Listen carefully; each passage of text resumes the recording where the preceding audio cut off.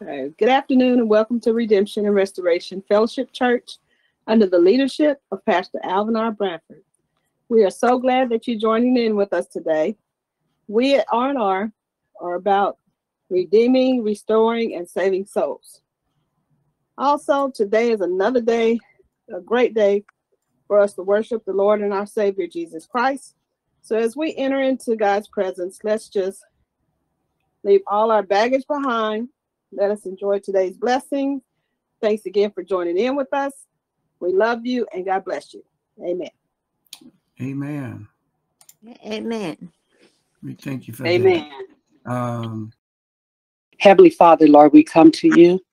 We are so grateful for another day, such sunshine, Lord, such opportunity, another chance to come before your face, Lord. And we thank you that you have turned your face towards us, Lord, with so much glory and so much honor.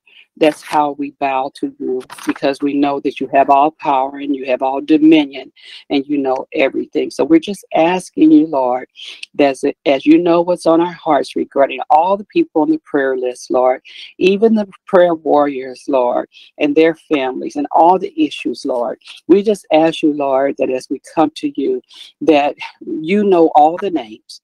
And as we do address them on Thursday, Lord, and their specifics, but you now, Lord, have all of that information, and you had it before we even had it.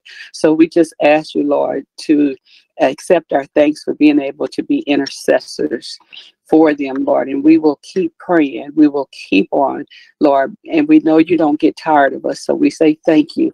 We ask you to forgive us of our sins, and we thank you for all your many blessings, and we just thank you, Lord, for this time and for the opportunity to praise and study your word again, Lord.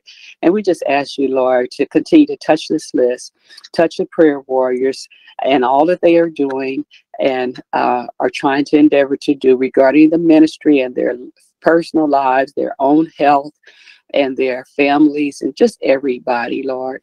And these things we pray. We thank you most of all for Jesus Christ, Lord. And we're praying for the lost. We don't know all the names, but there's a lot of people that are wanting to be saved. They wish they knew solutions. And Lord, it is up to us. And we ask you to use us to direct us towards them and help us to keep our vessels clean so that you can use us, Lord. In the name of Jesus, your resurrection power, we do claim in the name of Jesus. Amen. If there is nothing else, let's bow our heads in prayers. 324, 325. Father God, in the name of Jesus, I am extremely grateful to you for all the things that you have done for me, my wife, my family, my jobs, everything I'm involved with. Extremely thankful, Lord, for the fellowship that I have with Redemption and Restoration Fellowship Church, for those that you have blessed to be in my circle, where I can enjoy their time, their love, their support. I am grateful. Even though, Lord, we thank you for those that even support us that do not have the opportunity to even be online with us at times. I'm grateful for your love, your patience, and your kindness. Continue, I pray, Father, to give myself the messages that I can bring to your people, that they will open up their hearts, souls, and their minds to receive, to learn more of your word than most do learn just sitting and listening to someone preaching and teaching. So continue, Lord, to take us to the depth that will give you joy of knowing that we're able to search out your word in a greater form that will be useful in our life. I pray this in Jesus' name. Amen. Amen.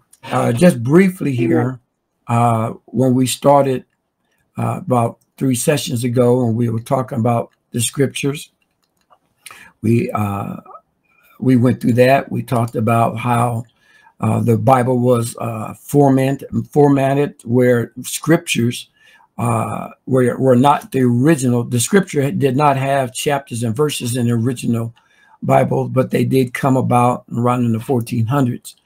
So when we read, we have to be careful. We establish that, understanding that there are other Bibles that are out there that's not equally translated with the intent of giving God's true understanding of his word. So we be careful about that, and why I also used the Matthew, the King James Version, which you always see on my screen at one time or another, because that's the one I choose to stick with. We also went through Matthew the 23rd, and we were talking about the 37th verse. We went through what the scholars believed and the possibilities and the dates around the time of the scriptures being written in Matthew 23 and 24. We talked about the first temple, the second temple, the third temple, the fourth temple, and the fifth temple. And I don't know why I got the fifth temple here before I had the fourth temple, but on my lesson here. But we need to know those in timelines and understand, because when you understand the temple over in Jerusalem and its purpose, it also gives you a gauge of where we are in time when it comes to how close we are to Christ's return to us to take us up out of here, known as the rapture, before the tribulation period starts. We also looked at this about the word usage when we read, that we have to be careful using the word who, what, when, where, why, and how when we study the Bible in order to get a clearer understanding of what God's word is saying. In symbolism in the Bible, especially in Revelations, and we use the example of the building. When it speaks of the building, usually it's speaking of the building in Jerusalem. But are we speaking of the building in reality? Are we speaking of the building in symbolically? Or are we speaking of the building spiritually? We are the church, the God's chosen people called out, the believers who've been baptized in Jesus' name. We are the building. That's why he says your bodies is a temple of God.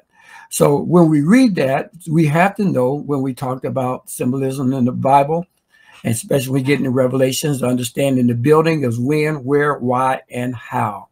So those are things that we studied in the past. We also went over into Matthew the 24th chapter when we speak of that, and we discussed the values of when we were talking about the temple, of understanding the temple, the value of the temple, the significance of the temple. When we talk about Mount Moriah, the sacrifice did not take place on Mount Zion, but in the vicinity around it. We talked about the sacred trees of the goddess Athena and Athens. When we talk about that in Greek mythology, and the value of the olive tree itself. Then we talked about the Jewish cemeteries that was over there on the mountainside, where there's 3,000 for 3,000 years. We have been looking at and reading about the Jerusalem temple. Also now it is a burial ground where they have an estimated of 150,000 graves, and why they're there and why people think it's important to be there. So we've covered a lot, but we still got a long ways to go. So I want to look at who is John the Revelator. And this is what we will be talking about today. So in the next coming weeks, we got the revelations of Jesus Christ to John. We have the 7 churches of Asia, which I also want to talk during that time about the 7 dispensations of the Bible, which means that each church is represented of 1,000 years.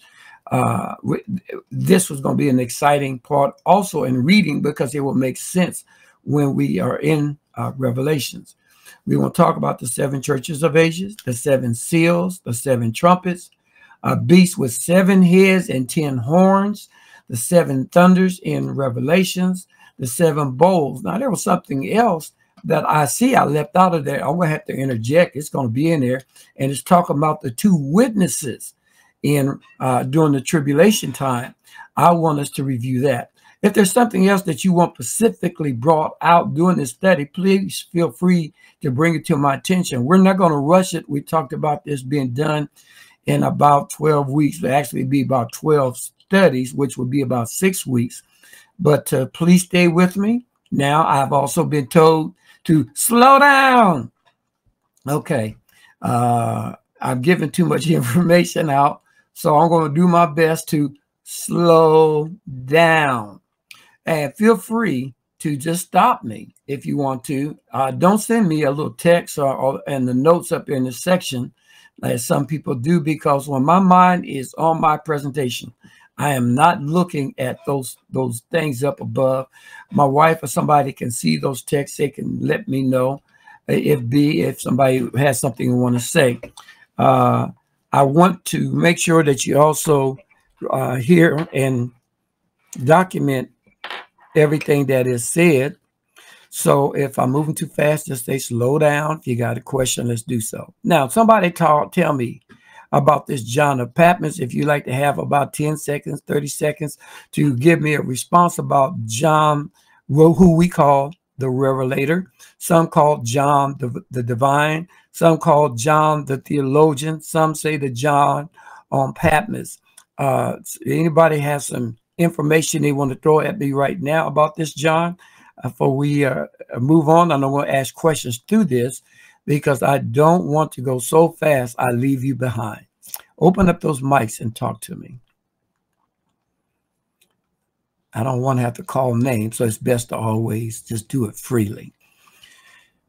Early tradition says that John was banished to Patmos by the Roman authority. This tradition is credible because banishment was a common punishment used during the imperial period for a number of offenses. So they put him out there thinking that he would just die. I think we talked about this a couple of weeks ago. The book of Revelation was written sometime around 96 CE. The CE we're used to using AD. They are trying to change this up on us, and the CE means Christ era. So if you see that, you understand what it was that that term is used for. And I'm trying to keep looking. Did you have another question, Sister Wright? Okay. Let's see what it says here. Age 93. Yes, he died in 100 AD at the age of 93. 93. Are you able to see my screen, Sister Wright? Yes, sir, I am. Good. Okay. So these are also ways when we're studying, because this is another reason I want to do it like that, and people see my screen, that you can see how easy it is to run a search online and find the information you're looking for, because the internet is good, but you got to watch out what you're reading in the on the internet as well. So we know that he was how old? He was 93. 93. Praise the Lord. Any other questions about John? Okay. So we know that the article was written because John would have left notes, but a lot of times the written scripture is not done by the one who actually wrote these down. By the time they were written and published was by somebody else. Okay, the book of Revelation was written around 96 CE in Asia Minor. The author was probably a Christian from Ephesus known as John the Elder. So he's had several names. John was on Isle of Patmos, not far from the coast of Asia Minor. So it gives you geographically the area where John was. The author of the book of Revelation identifies himself only as John. Traditionally, this was often believed to be the same person as John the Apostle, John, son of Zebedee, one of the apostles of Jesus, to whom the Gospel of John was also attributed. Now, we have to be careful because when we study, there are different scholars who claim to have different information. So you may hear something else different by another writer. What is the one key part of what I've always said in our studies and our messages that you got to have to understand the scriptures? What is that? You got to have the Holy Ghost to help you in your studies. The Holy Spirit. That's correct. You got to have the Holy Spirit in that to understand some of the things that's even said in the Word. Remember, Jesus said to himself, I must depart so that the comforter that can come unto you and he will lead you in all truth. That comforter is the Holy Spirit, the Holy Ghost.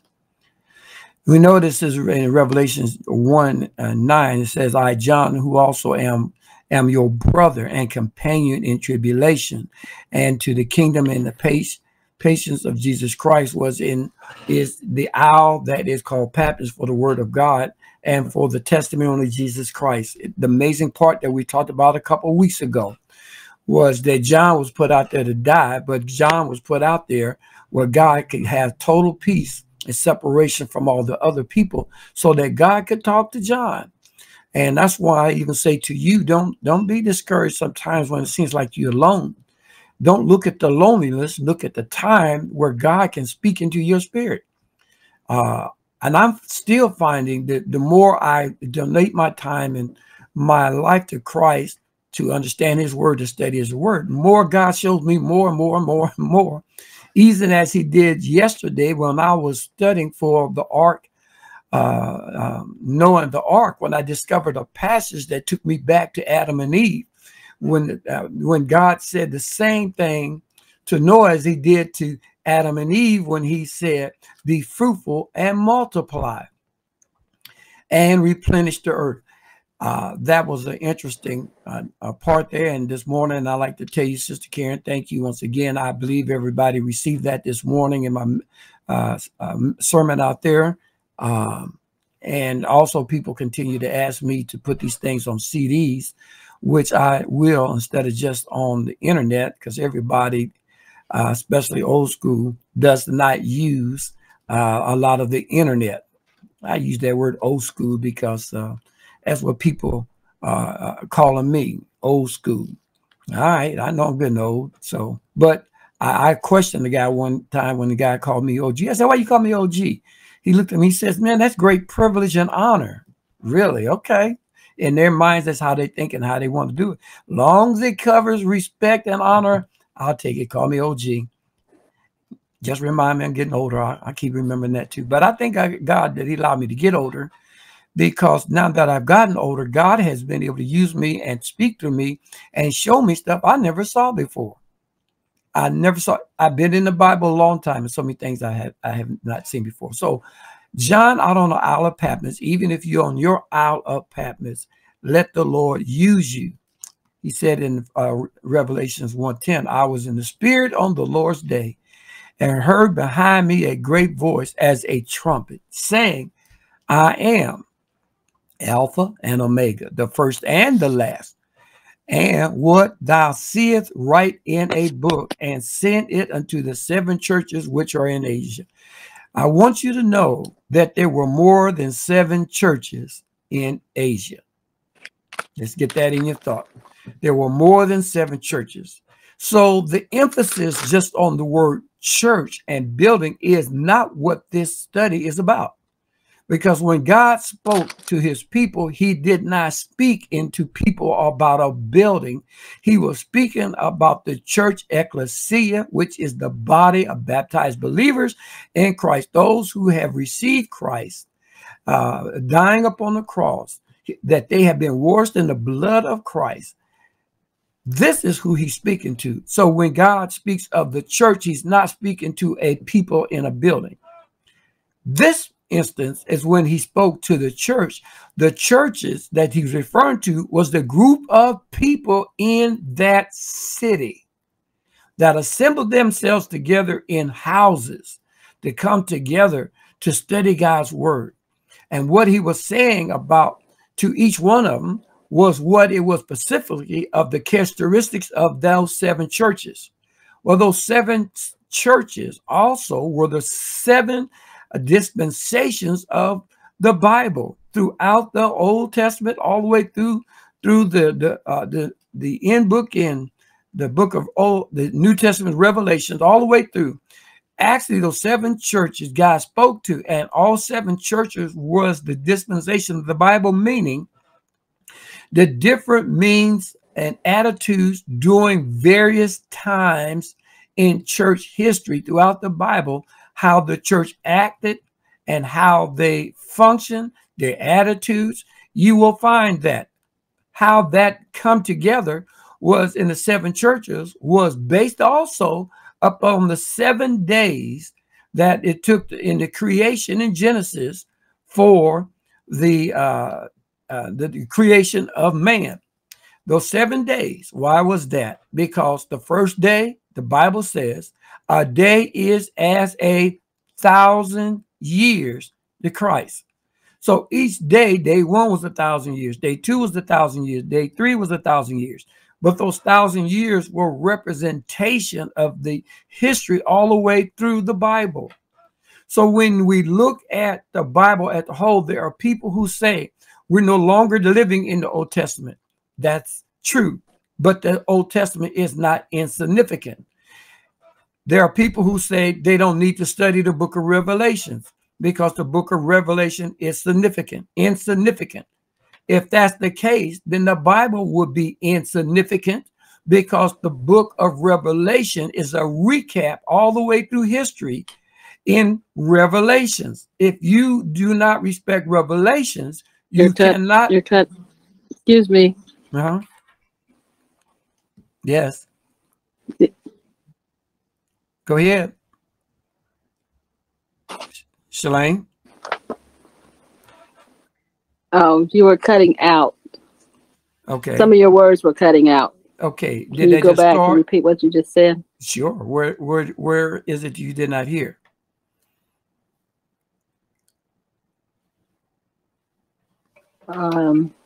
At the very beginning, when you were talking, your words were cutting in and out. From the very beginning. You know how far back that was? Not just what you just said, not the whole service. Okay, so when we talk about the dispensations, well, I don't know.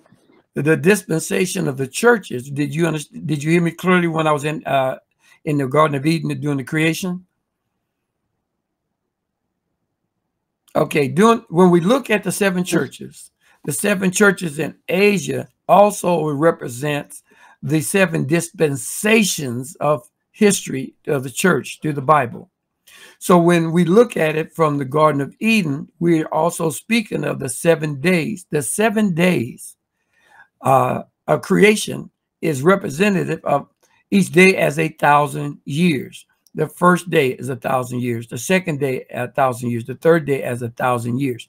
All the way through those 7 different days, 7 dispensations, 7 different churches, is 7 different attitudes, dispensations in the Bible of the church itself and how they thought, how they lived all the way through history.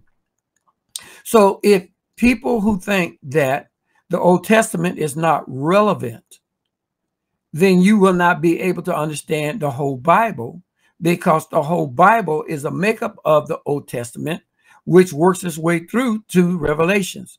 If there are some people who think that the book of Revelation is insignificant, then you're not accepting the entire Bible, because the book of Revelation is a recap all the way through from the Old Testament through the New Testament. So when we in Revelation, if you do not understand the prophecy of the Old Testament, you will not understand the makeup of Revelations. And you'll see that as we go. God blessed us with men who God spoke to. The 5 major prophets spoke through God of things far into the future. The 12 minor prophets that were spoken to in God in near future history, things that was yet to come. So when we look at the Bible as a whole, there is no way to separate any part of the Bible to understand the value of what God is saying to us. Now, some people may be satisfied. I'm saved. That's all they need to know. Okay, that's good. I'm glad you're saved. But my question is, how can you be saved and I have a zeal to learn everything God has for you? There is more to just being saved. You being saved, you live a life that God will reward you. You will receive rewards in heaven because of your works on earth. You will receive crowns in heaven because of your works on earth. So God did not put us here to just be a little flower that's growing up in the ground or a little tree standing in the place. God put us here for a purpose to spread his word. As you read in the Bible, we are not just a people, although we are in his family. He called us ambassadors, which means that we go out and represent him as who he is. That is how we are to be in this body, so that the people can see Christ through us. Now, how many people really reflect Christ in their life through their actions, their words, their deeds, their attitudes, the things they do? We got to be careful. So the intent is to get you to understand who you are in Christ Jesus. Now, the book of Revelation kind of wraps it all up from the beginning to this time, and he tells you who you are. And we, as his people, as God's chosen, will be raptured out. We will look at that. And when we're raptured out of this world, we are taken out. We are removed from this world where he will cast his wrath upon. God's not going to cast his wrath upon his people, his loved ones. So John is his mind, even in the very first part of the first chapter of Revelation, God is showing us what he can do through an individual, and it is his word, and he has told us that for almost 2,000 years ago. He's been talking to us through the prophets, the minor prophets, and the minor prophets and the major prophets, all the way back to over 700 years before Christ even came here. We must learn to listen to the message. And Satan keeps us so busy that he cannot get us and grab our attention, because we have so many things going on. We won't take the time to talk about Christ. Boy, my time is going on, and I haven't even scratched the surface here. It's all right. We will pick up wherever we left off. So when we look at these churches that Christ spoke to John about, these areas are over in Turkey. Now, let's think about something. What happened here recently over in Turkey?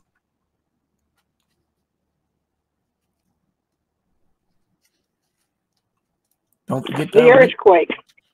And how many people have The died? earthquake. Yes, and how many people have died over there? So far, 24,000. You know, those who have the Spirit of the Lord in them, we might need to look closely at this event, because we have been talking for months about being in this time of the last days. Over in Turkey, the 7 churches, this is where the 7 churches are, as you find Pergamos, Thyatira, Sardis, Smyrna, Philadelphia, Ephesus, Laodicea.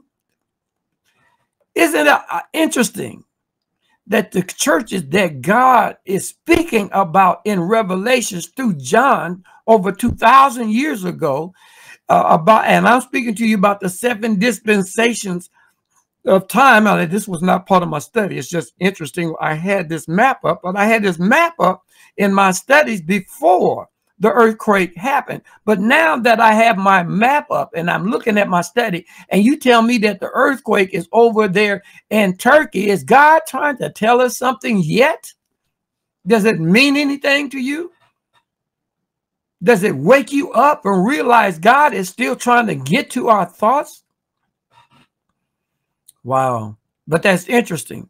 We must be careful when we talk about God's people, God's time.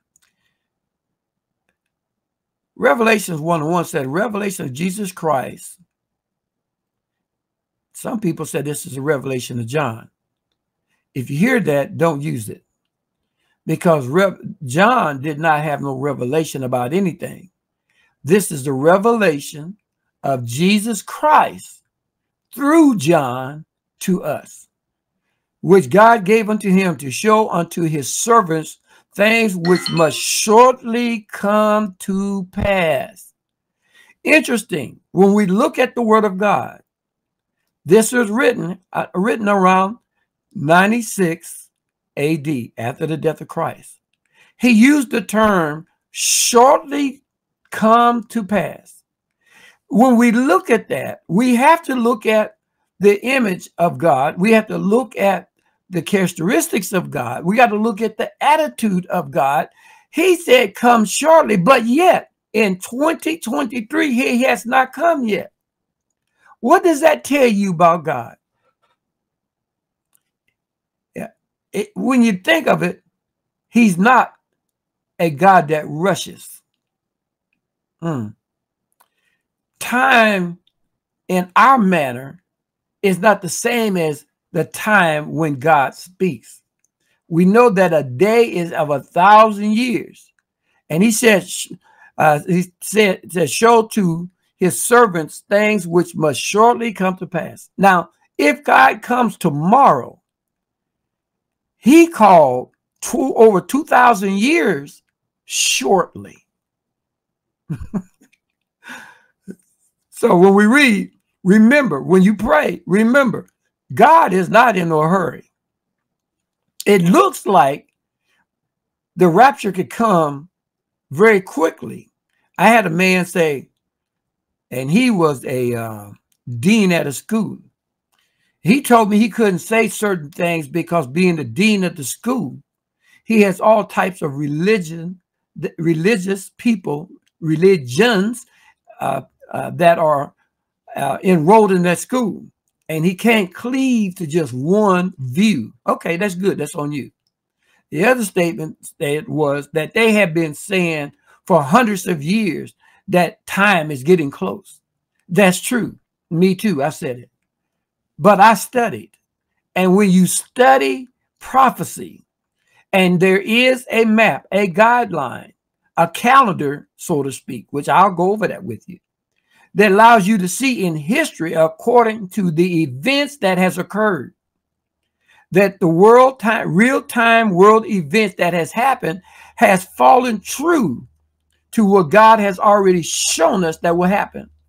And we are right now, and I'm speaking of the image that God gave the understanding of Nebuchadnezzar's dream, that when he spoke to Nebuchadnezzar, those were different parts of the head, the chest, all of that.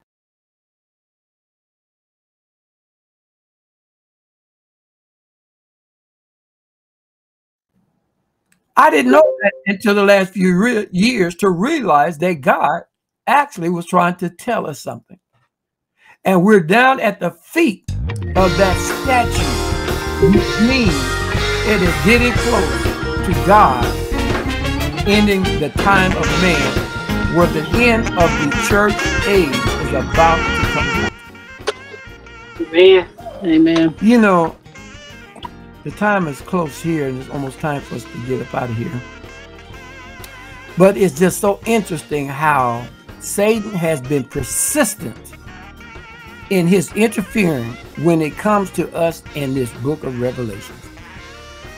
I don't know who it is that he's trying to prevent the word to get to Satan, but I'm determined not to let it to be anyone that's in our fellowship.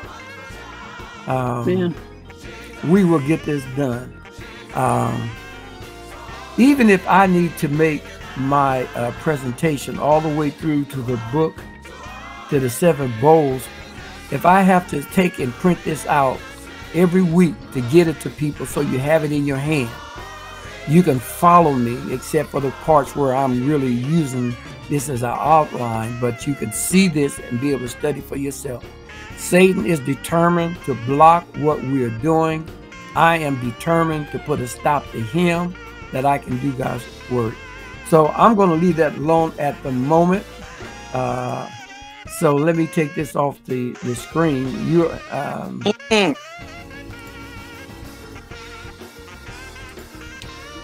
But I'm going to know about you. Be prayerful that we be able to fight Satan. We're going to have to put an end to him in his meddlesome way. Interesting. The part here, chapter 14 of what's on my screen, is in my background. Let not your hearts be troubled. You believe in God, believe also in me. In my Father's house are many mansions. If it were not so, I would have told you. I go to prepare a place for you. And if I go and prepare a place for you, I will come again and receive you unto myself, that where I am, there ye may be also. And whither I go, ye know, and the way you know. So we thank God for what he's doing. If we have to inch through this, we're going to do it, because I am determined to make sure we understand clearly what it is that God wants us to know and do. So pray for me that I will be able to find ways to prevent Satan from getting up in our business, and that his word can go out. Please read ahead. Read Revelation chapter 1. Look at the 7 churches. After you get through the 7 churches, we will go in understanding also about the 7 candlesticks, the 7 stars, the 7 churches, what we were talking about. Make sure you have that in your mind. Come back to us on Tuesday after we have our prayer and our business meeting. And let's go ahead and look closely at what God is saying to us, that we can learn. Some of these things will be very useful for us in living our daily lives, because God will reveal unto you things that you would not normally see with normal eyes. Trust in the Lord and do good. Any questions at this time?